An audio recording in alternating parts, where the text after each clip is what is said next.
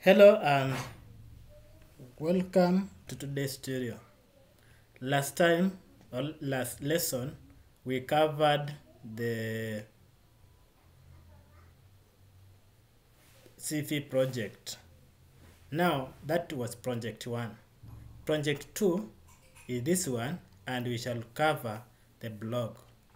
So this blog will consist of the front-end and back-end, and we shall host it on Pythonanywhere at the end of the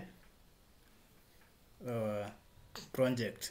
So one can access it online, live, wherever he is or she is, all over the world.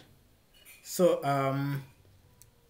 one thing we should understand is that our previous project had no responsiveness, but we talked about things that can make us project to be responsive, and one of them was called the CSS grid, the grid box, not the grid box, but the flex box, and bootstrap.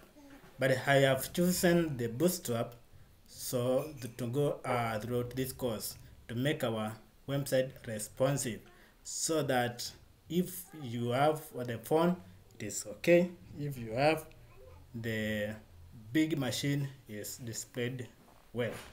So I choose the bootstrap because it is built on the flex box, so it is very convenient to use bootstrap. So let's start, and I shall copy this.